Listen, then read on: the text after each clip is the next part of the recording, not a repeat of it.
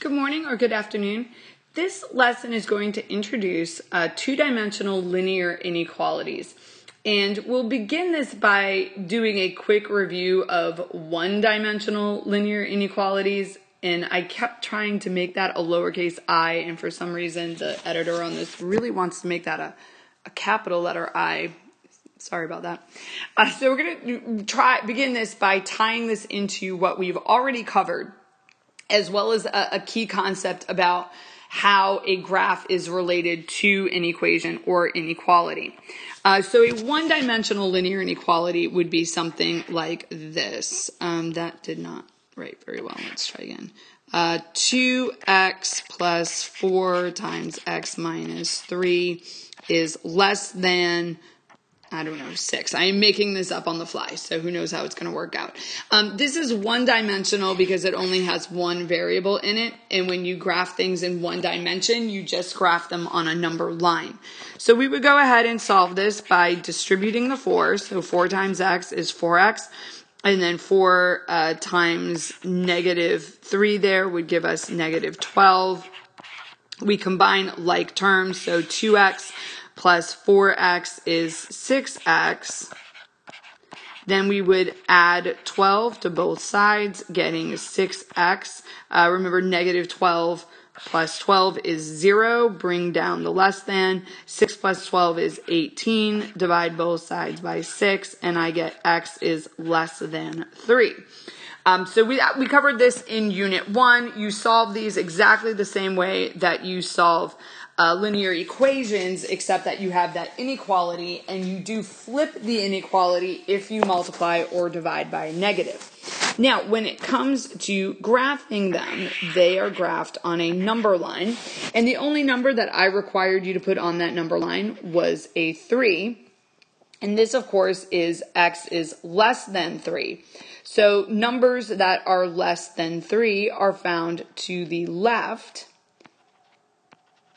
And we run into this problem, it's all of these numbers over here, but we run into this problem where it's all the numbers up to the 3, but not including the 3. So we can do like 2.2, 2.5, 2.9, 2.99, 2.999999999999, but not the 3. And the way we indicate the 3 not being included is we use that open circle, and then we color in everything less. And the key idea there is that we shade in or color the solutions. And so we need to find a way to shade in or color or put a dot. Okay, we can even get more basic. Like you put a dot. Everywhere there's a solution, but we don't want to put a dot at the 3 because the 3 was not included in that. And so we put the open circle there, and we like shade everything to the left. And that's how we indicate it's everything up to the 3, but not including the 3. Now, I'm going to duplicate this. If we had the equal, less than, or equal, the way we would indicate that is we would put the dot at the 3, which would essentially color in the dot. And that idea, I know it sounds like, or probably feels like to you like I'm pounding this to death, but that idea is so important because that idea is how we get the graph of a line. We get the graph of a line by putting infinite dots that satisfy or make the equation true. So to get this into 2 dimensions, I typically do a big group exercise that is of dubious use in terms of what students get out of it. So I'm going to kind of walk you through the idea with a lot of scratch work. If you're taking notes, I want you to put your pencil down, and I just want you to watch and listen for the next several minutes to get an idea of what exactly is happening here. So what I have here is my coordinate plane. This is an inequality in 2 dimensions, and I know it's 2 dimensions because I have the x and the y, and when you go to graph something in 2 dimensions, instead of just being on the number line, where you would just graph that one dimension of the line. Now you're on the coordinate plane where you have the x and the y axis. That's your two dimensions, and you can tell from the sheet here, or the equation, or inequality. Sorry, I said sheet because I accidentally clicked a button on my iPad that added a sheet. Oh dear. Anyway, because it's got the x and the y.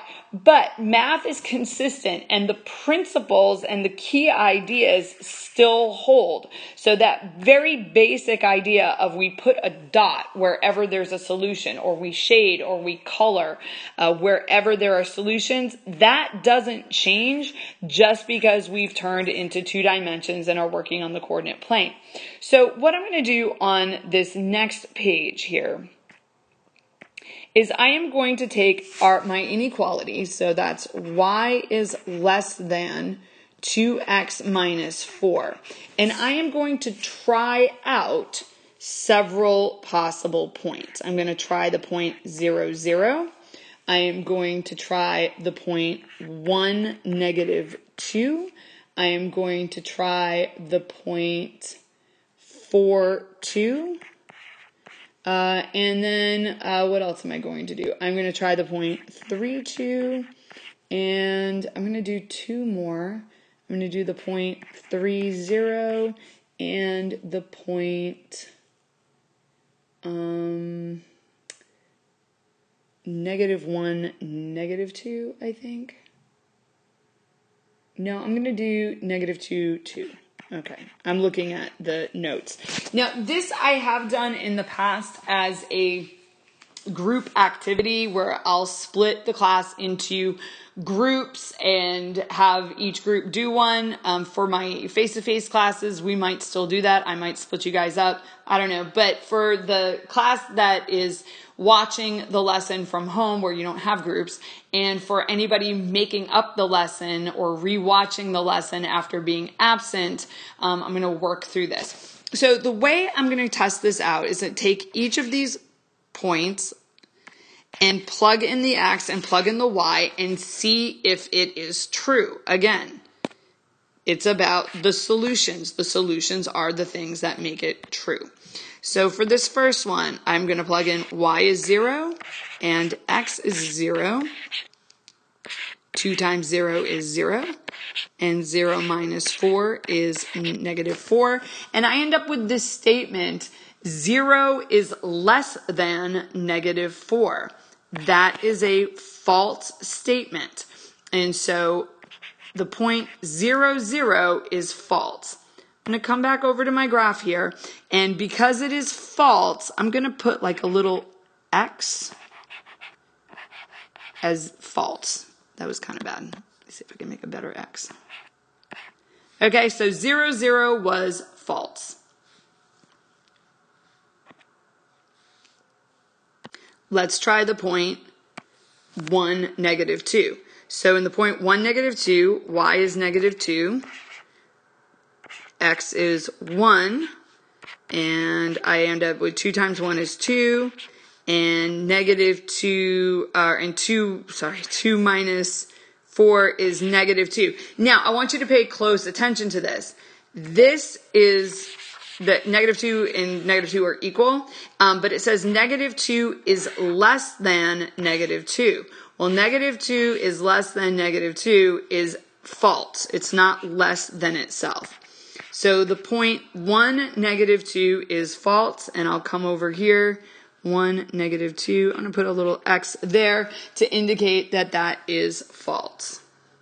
Moving on, we're going to try the point 4, 2. So in this case, y is equal to 2, and x is equal to 4, and 2 times 4 is 8. And 8 minus 4 is 4. And now I'm getting something that is true. I am getting 2 is less than 4, which is true. Coming over here, I will use a different color. So that was the point 4, 2. So I'm going to come over 4, 1, 2, 3, 4, and up. And I'm going to put like a dot there. So like a dot instead of an X. Now let's look at the point 3, 2. So y is 2, and x is 3. 2 times 3 is 6. 6 minus 4 is 2. And now I've got a similar situation as I had right here with the 2, negative 1, in that I get 2 and 2, which are equal, but 2 is not less than 2. And so that is actually false. So the point 3, 2, 1, 2, 3, that is false. So I have a point that is true right near a point that's false. Next one is the point 0, 3. So in this one, y is 0 and x is 3. So 2 times 3 is 6 and 6 minus 4 is 2. 0 is less than 2. That is true. So I have my second true point. The point 3, 0 is true. So we'll come over here. And the point 1, 2, 3, 0. So that point right there is true. Last one that I have on my list here is the point negative 2, 2. So in this case, y is 2 and x is negative 2. And so I have 2 times negative 2 is negative 4, and negative 4 minus 4 is negative 8. 2 is less than negative 8. That doesn't even make sense. A positive number is not less than a negative number. And so that one is just straight out false on that. So negative 2, 2 is false. So negative 2, 2 right there is false. So what we did here, and you can get the idea of what we're doing. We're taking locations on the coordinate plane and we're plugging the x and the y into the inequality and seeing whether or not those points are solutions to that particular inequality. And you get the idea that there's an infinite number of points we could pick. There's an infinite number of points with integers we could pick. And then, of course, we've got decimals and fractions and all kinds of stuff that we could plug in. And what we're seeing over here is that some of these points are false and some of the points are true. Now, this could be a very, very long, tedious process. We'd like to come up with some kind of pattern to whether or not the points are going to be true, because we don't want to go through plotting like these infinite number of points. So what I would do if we had like a ton of time is we would start to plot more points, and what we would notice is that points over here would be true, points over here would be false. And what we're looking for is the dividing line. Where's the dividing line between the points that are true and the points that are false?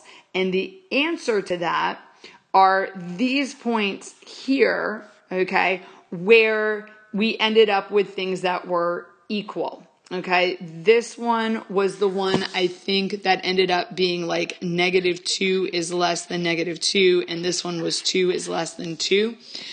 Those are the points where we ended up with it being equal. Okay, and everything on, and let's go back over here and see where those points are. Those 2 points are right here. If you were to connect those points, everything on this side of the line would be true. Everything on this side would be false. And so I'm going to recap that verbally for you. We have points that are true and points that are false. And the dividing line between the points that are true and the points that are false are where the actual line is. Now, in this case, those points that were on the line ended up being false. And the reason they were false is because like 2 is not less than 2 and negative 2 is not less than negative 2. But if I were to change this problem slightly, and I were to make it less than or equal to, then all of a sudden, those 2 points that were false would now be true. Okay, because now you would have the equal to, and of course 2 is less than or equal to 2 because it would fall under the or equal to part. So here's the key idea. We need to summarize this up. When graphing the inequality y is less than 2x minus 4, the line y equals 2x minus 4 forms, that's the word forms, a boundary. Points on one side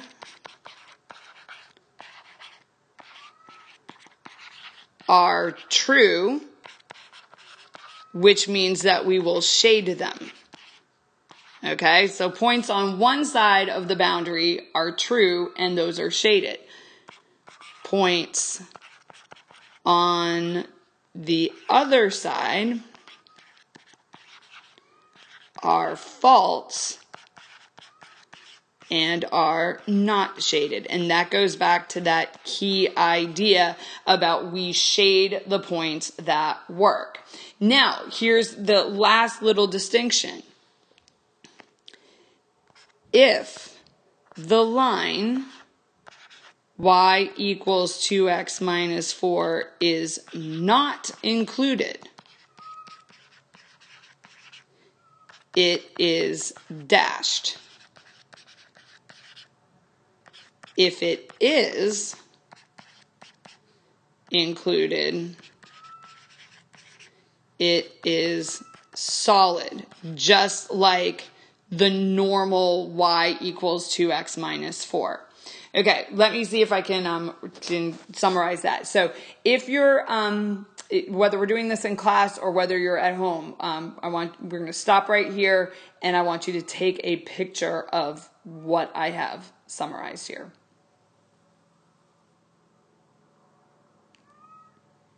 Okay, so the key idea here is that we always shade the solutions. If the line is a part of the solution, meaning you have that equal to, then you will shade the line. It'll be a normal, ordinary line where you color in all the points. If it is not included, then you don't include the line. So remember, if we had something like x is less than 3, we need to mark the 3, but not include it, and we do that with that open circle. In a two-dimensional graph, if we have y is less than 2x minus 4, we have the same concept at play. We have a boundary that we don't want to include, and so in this example, the way that you show the boundary but don't include it is you would do a dashed line, and then you would shade all the points that work. So I want you to compare these two because they are the same thing, just in 2 dimensions instead of 1. In this one, you keep it unshaded and you color everything to one side. This is the 2-dimensional equivalent. You keep it unshaded, and the way you do that is by dashing the line, and then you shade everything on one side.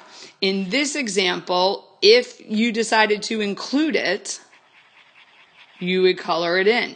In this example, if you decided to include it, you would color it in. Okay? Same concept, just extended to another dimension. So on the next slide, I'm going to give you the steps for graphing a linear inequality.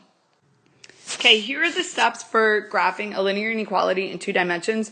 I hope that this is spaced right. It looks fine on my iPad, but sometimes when I play back in the video, it is off. So I am going to read it out loud. If there is something that is not showing on the actual slide, fill it in, and I'll pause to allow you time to do that.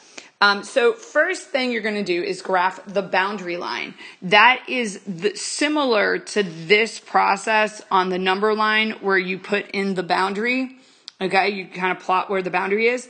Use a dashed line if the boundary is not included, and use a solid line if the boundary is included, just like a normal equation. So one-dimensionally, that's your equivalent of a dashed line, like you put, or some people say dotted line, but where you have to mark where the boundary is, but you don't actually want the boundary to be included. And then you use a solid line, like a normal line, if the boundary is included, and that would be in your one dimension, like coloring it in. And it ties into that idea that you always color in whatever the solutions are. Now, just like with a one-dimensional inequality, one of the sides needs to be shaded. So with the one I have, we were doing like less than, you would shade to the left, or greater than, you shade to the right. So next step is to shade the side of the boundary that represents the points that work. There are two options for this. One way is to choose a test point, often the origin. Remember that the origin is the point 0, 0. And remember, 0 is Miss Taylor's favorite number. So you plug in the zeros to see which side works. If 0, 0 works, then that's the side that you shade. If 0, 0 is false, then you shade the other side of the line, because one side works and the other side doesn't. So it's like you're picking a test point, like over here. If this side doesn't work and you get something false, then the only place you can shade is the other side. The second option works if the equation is solved for y. So if you've graphed your equation from some other form, like standard form, you actually can't do it this way, but usually it is solved for y. You shade above for greater than and below for less than, and hopefully that makes sense to you. If you have your coordinate plane and you have a line on it that above, like above the line, okay, that's where y is greater. So greater, above, less, lower. Choose the option that is best for you. Neither one of these options is like better than the other. What's important is that you're choosing a way that makes sense to you and that you will be able to do accurately. I'm going to do one example to show how these steps play out, and then you need time to practice it on your own.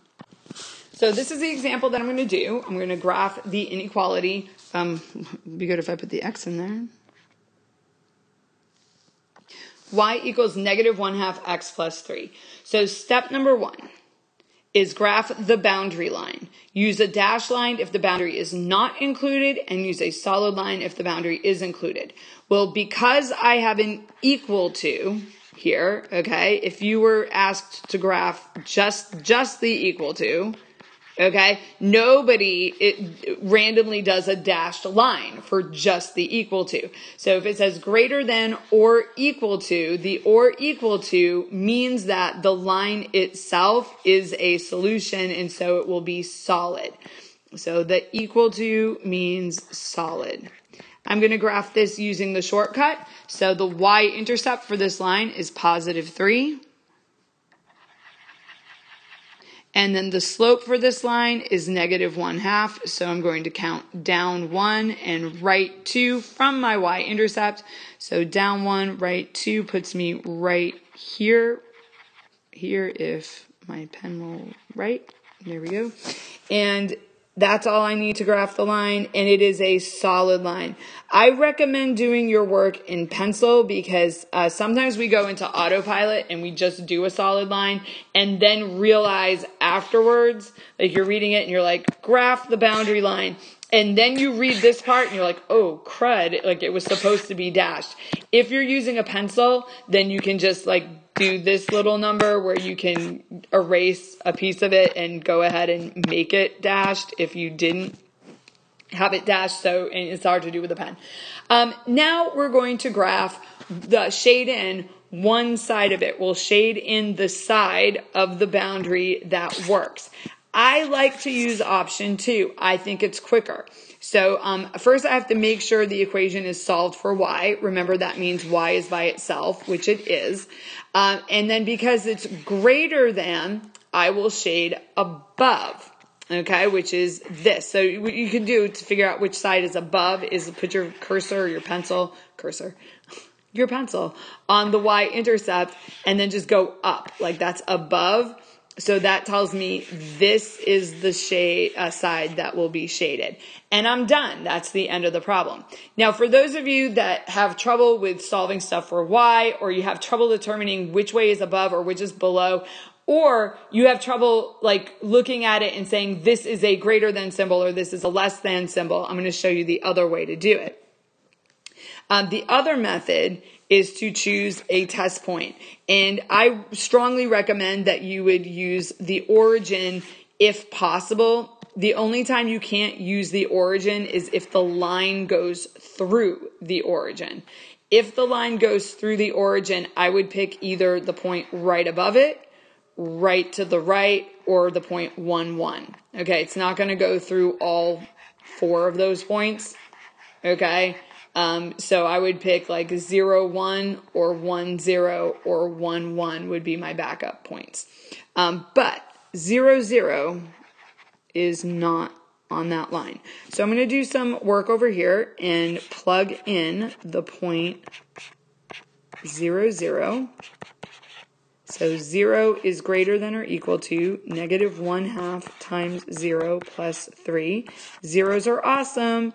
Negative 1/2 times 0 is 0, and 0 plus 3 is 3. And I end up with this statement, 0 is greater than or equal to 3. Well, certainly 0 is not equal to 3, so so much for that. And 0 is not greater than, so this is false. What that means is that where the origin is, that's the false side of the line. All the points on this side of the line are going to be false, which means that this is the true side of the line. And remember, we always shade in the points that make the equation or inequality true. So that would be the side we'd shade. So you can do that either with the test point, okay, which is not a big deal, especially if you pick 0, 0, or you can recognize that this is greater, and so you're going to shade above. Either is fine. Next up is a chance to get some practice.